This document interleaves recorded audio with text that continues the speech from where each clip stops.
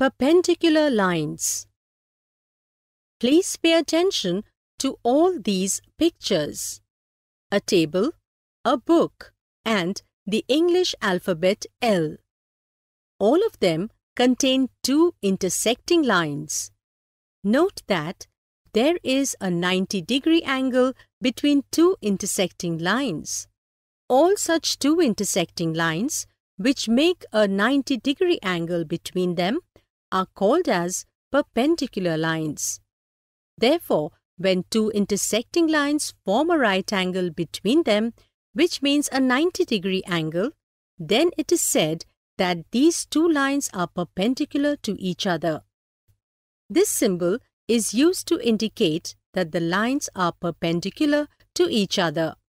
Now, if a line AB is perpendicular to another line, which is represented by CD, then it also means that the line CD is also perpendicular to line AB. Now, let us consider a line segment CD. Let us mark its center point as E. Now, let us draw another line segment as AB, which must be drawn perpendicular to the line segment CD. And the line segment AB should pass through the center point E of the line segment CD.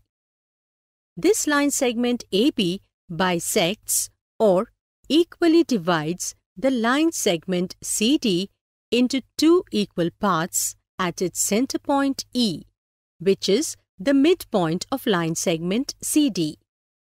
Therefore, we call this line segment AB as a perpendicular bisector of line segment CD. This means that if any line segment AB bisects or divides any other line segment into two equal parts, we say that the line segment AB is a perpendicular bisector of the line segment CD.